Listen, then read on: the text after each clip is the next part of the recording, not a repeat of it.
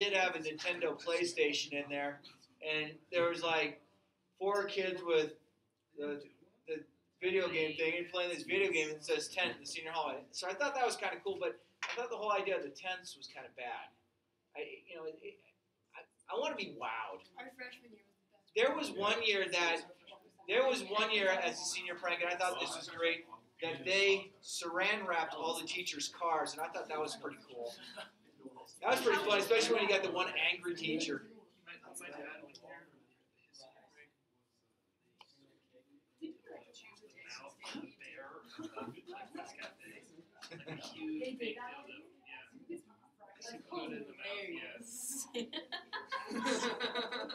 All right, with that note, I'm going on. Saying that if you participated in the stampede, because I just got one saying that like personality. I think there's like all about seniors. There's no stampede. No, we're allowed to do it as long as we don't destroy property like they did last year. What did they destroy last year? Someone ripped the handle off. They trampled a girl and they broke the ceiling? They like punched a hole in it. Oh, people were punching up? Jaden ripped their door. Who? Jaden Roy did all. You go see Yale now. But a girl got trampled? Was it a senior or was it like a It was a freshman? senior, like in the stampede. She was fell and I think like put her hand. Well, that's why we can't do scooter days because some idiot like fell off their scooter. No, and like they're afraid that you're gonna like run into like younger kids. Like no one, they won't move out of the way if you're coming down the hall with a scooter. You like walk through East afterwards, there's just tiles everywhere. And like all the trash cans get knocked over, so there's just trash everywhere. Yeah, it was insane. And then they come on. You were in Spain last year? No, it was insane. Huh. I guess you do the one. I wish I could tell you funny stuff, but I kind of like hearing that. But, you know, if you do a senior prank and it makes the news, I think that's like extra credit. I think everyone gets an honors diploma. But I can't tell you to do that. But nor do I have any really good ideas. I mean, I have some ideas, but someone will actually probably do it and then say, well, Mr. Sturp said to do it. Yeah. Being on recording right now, I probably shouldn't. All right, so here I go. I'm sorry. 7.4 just yeah. Oh, we're trying to find in the quad. Oh yeah.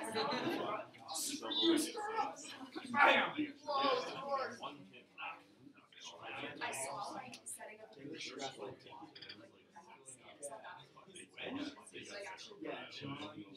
I heard one prank that was kind of funny.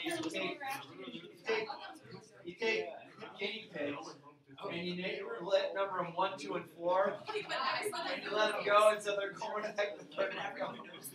I saw it, but there was one year they took the, like I hear my friends tell me that they took the principal's car and built it and like took my pieces and built it in the school, like in the middle of the school. I've heard that prank. I don't know if they ever took pictures. I've heard that prank. I don't know if anyone's ever done it. I might get a perfect middle, but I think that's classic. Because I thought my friend told me that her dad took it and he went. But that's always how the story goes. Because my dad told me of a similar event that took place back in Jersey, but there was no one that it was always like 3 degrees of separation from it, so no one could ever justify that ever happened. But I love it. I think it's kind of funny.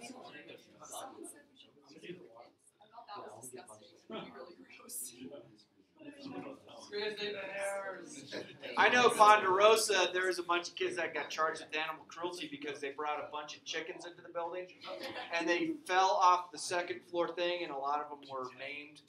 And so they got charged with animal cruelty. Died. Yeah, we shouldn't involve animals. Anyone got a horse? I think it'd be kind of fun to run a horse through the hallways. So like they were saying that would be really dangerous because they can't walk it out. So someone wanted to bring a cow and put it at the top of the leg. Hey, we're a little. Nope. I mean, we can do that.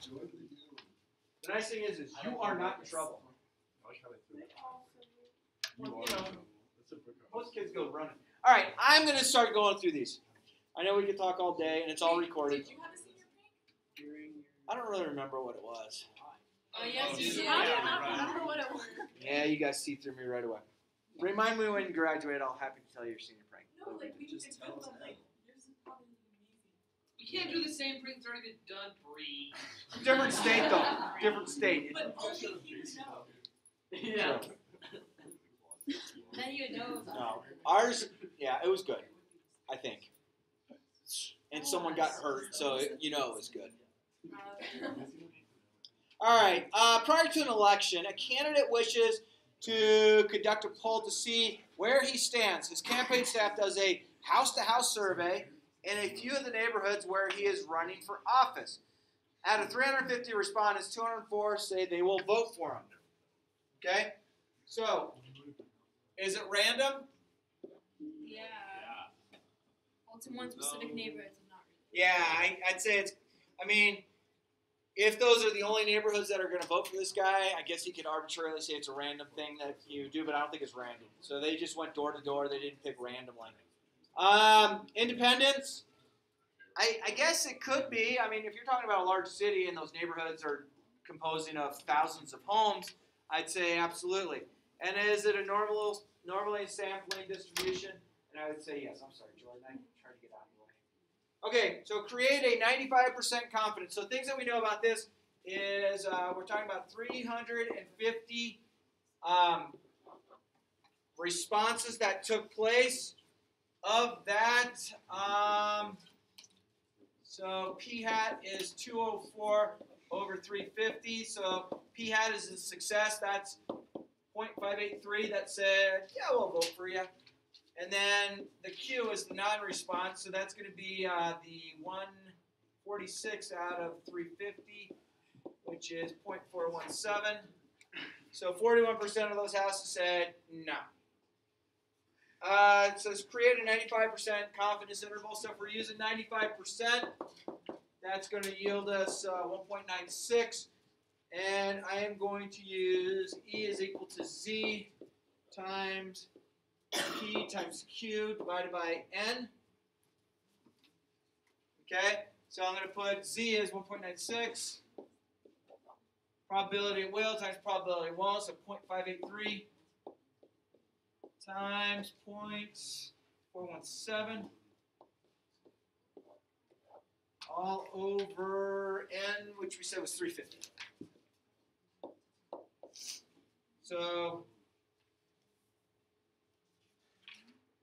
that looks like this will come out to 0.0517.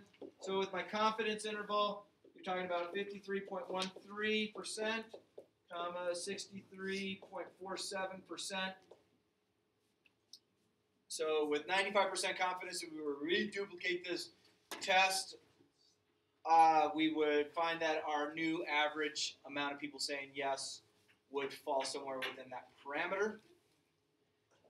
If I do a 99% confidence, so a 99% confidence, that means I'm going to use a z-score of 2.576, which means I'm going to plug that in there. Everything else is the same. And this is going to give us a little bit narrower, so 51.51%, 65.09%. Or it's a more broad. So we're 99% confident that our results will fall here, which is a wider window than the 95% confidence, which is there. Do we possess strong statistical evidence to counterclaim the candidate will get less than 50%? The answer is no. So both of those, our 95% and our 99% confidence intervals, are both above 50%. So this candidate should get more than 50% of the votes. So we can't say that it's not going to happen. Do we have evidence to counterclaim that he currently has 70% support? That's no. Neither of our confidence intervals are close to 70% or above 70%. So this person doesn't have 70% of the vote.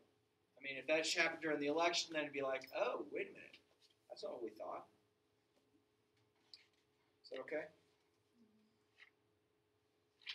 All right, and then number 2, Arbitron is a company that keeps track of which radio stations are the most listened to, and the results are used to adjust advertising rates. One local radio station looks at the most recent Arbitron information, which shows that they draw 14.2% of the listeners during the morning rush hour.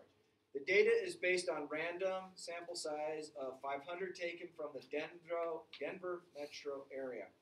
Okay, so is it random sampling? And it says data is based on a random sample. So yes. Independence, well, 500 people. Probability will, probability won't, but be above 30, so yes. Normal distribution, yes. So way above. So we're looking good on all of those. So we have N is 500 people that were surveyed. Probability is 0.142. Probability of not is 0.858. What is your sample proportion? So we're talking about 71 out of 500 that we said worked. And I got to pause there for a minute because how did I get 71? I do. So what you do in order to get that 71 is this times this would give me that. Okay?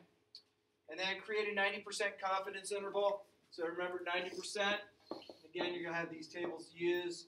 Z-score is 1.645. So E equals 1.645 times the square root of the probability it will times the probability it won't over sample size.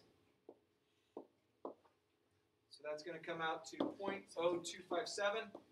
So if you do the math, it's going to be 14.2 minus 0.0257 and 14.2. And I didn't do the math, I'm sorry. You'll have to add or subtract them. So with 90% confidence, if we redid this, it would fall within there.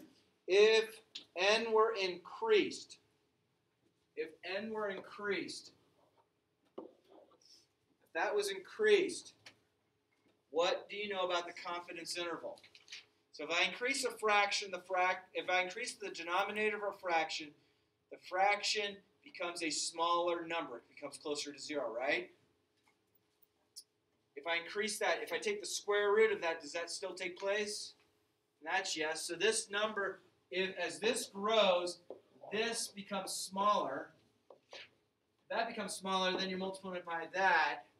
So that would mean that our confidence interval would also become smaller because this number would become smaller than what either of those are. You know, if you went to 1,000 or 10,000 or whatever. So those become smaller. So your confidence interval becomes smaller.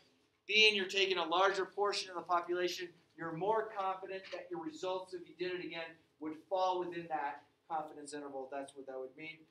If we increase the confidence interval from 90 to 99, so we increase it from 90 to 99, so we're increasing that. That's going to make the confidence interval larger. The more confident you are that something's going to take place, the wider your margin of error has to be, or not your margin of error, but your confidence interval. So that's where, unfortunately, we didn't really have a big election this past year. But when those election results take place, you're going to see some that say, hey, this person leads polls by 68%, then you see that plus or minus 3%. That's kind of your confidence interval that's taking place. Okay? A lot of times they're going to do 90% confident. 95% confidence is going to cost you a lot more. So sometimes if you look at that little small print at the bottom, it's going to tell you your confidence interval. Gotcha. I saw it. Thanks. So, does that make sense? Confidence interval is okay? All right. God bless you. All right, 7.5. 7.5 is not too bad. They give you the formulas. They have one formula that's a little bit out of place. So at the very bottom of 7.5, if they're telling you you want an interval that takes a certain amount, the margin of error is half the overall width of the interval. Okay, so if they're saying, hey, we want some sort of interval, then the margin of error is you're going to have to divide it in half. Now, if they give you plus or minus 3%, or if they say, you know, some of the others, it depends upon how well you do. But if they say on that very first problem says, fill in, oh, we're going back to course. I guess they wrote our books or something. Filling machine at Coors Brewing Plant is supposed to fill cans with an average of 12 ounces and a standard deviation of 0.05. A particular machine has been troublesome lately. A plant manager wants to sample some cans, creates a 95% interval, but wants the interval to be only 0.02 ounces wide. Okay, so this person wants 0.02 ounces wide this to take place. So this needs to be divided by 2. So that's going to give you 0.01. Okay, so now the formula that's given there, you have n equals z times standard deviation over e. And then we're going to square that. Okay? So, if we want a 95% confidence, that goes to an automatic z-score of 1.96. Is that okay so far? So we've been using that over and over and over again. Okay, so things I want to find. I need z. I have z. Good. Okay, sx. Sx. Oh, standard deviation. So we have standard deviation of this problem. They told us in the problem that that is 0.05. So we have that. We have that. Now we need E. And E is what? 0.01. So this becomes E. So again, it says margin of error is half the overall width of the interval. So that's your plus or minus. Okay, so we're going with that. So if I plug that in, this is going to tell me how many cans I'm going to go. So I'm going to go 1.96 times the standard deviation, which in this case was... Oh, that's 0.05. It's right above it. Jeez, how am I missing that? Because it's in red, dude. Over E, which is in this case, because we want our error, because our error is usually plus or minus, it has to be this divided by 2, so halfway in between. So that's going to give me 0.01, and this quantity is going to be squared. If you do this math, 96.04, you're not going to take a partial can. So every time in this goes against everything you've ever reasoned with. Every time you have a decimal amount, you round up. So if we were to sample 97 cans, we are going to come up with a 95% confidence interval where we are looking with our standard deviation and we want our margin of error to be 0. So if we select 97 cans, we're going to fall within the parameters to do this test. Okay, so this is telling them, you know, how many cans should you pick? I'm going to pick 100 random. Now this is telling you if you pick 97 of them, you're going to, with a 95% confidence interval, you're going to get this same kind of margin of error. Yeah? For the margin of error, will you always take half, like divide by 2? Yes and no. As far as the problem set goes,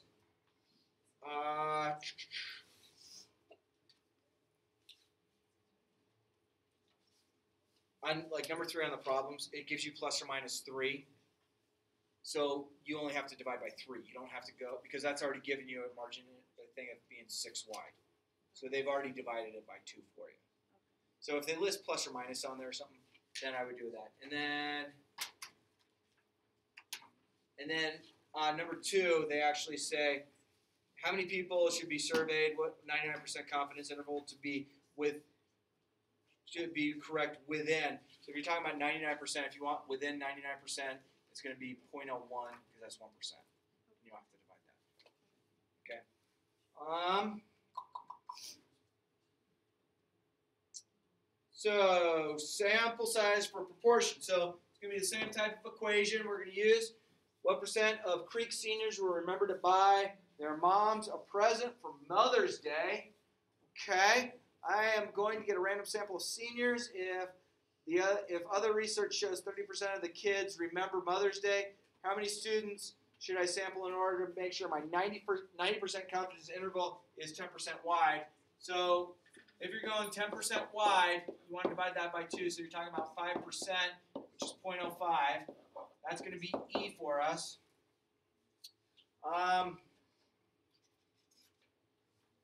P hat we are going to say 30%, so that's 0.3.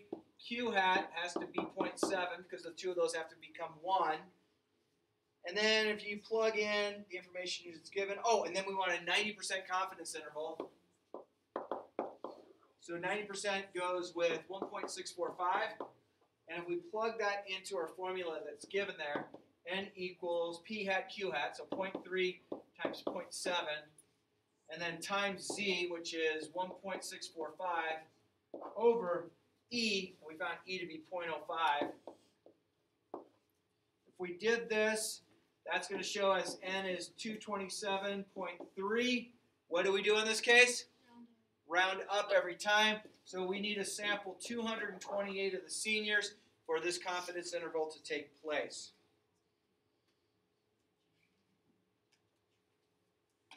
Okay? And then flip over to problem number 1 on the other side. Use the confidence interval to figure out each answer. Okay, so if you have 10.5 is less than or equal to this, it's less than or equal to 18.9. If you want to figure out this, you're going to add the two together and divide by 2. So that's going to tell you that's 14.7. And then how do you figure out the margin of error? The margin of error is if I took 10.5, which is less than 14.7, well, duh, which is less than or equal to 18.9, how far is it to here? How far is it to here? And if you just went 18.9 minus 14.7, or you went 14.7 minus 10.5, you're going to find your margin of error becomes 4.2. That's all you do. And that, guys and girls, is all I have for you. So I will, it looks like number 2, 3, and 4, they're all pretty straightforward and easy on tonight's assignment. They all go exactly with what I lectured. So you can get a start on them, or you can sit around for the last 10 minutes and look at each other.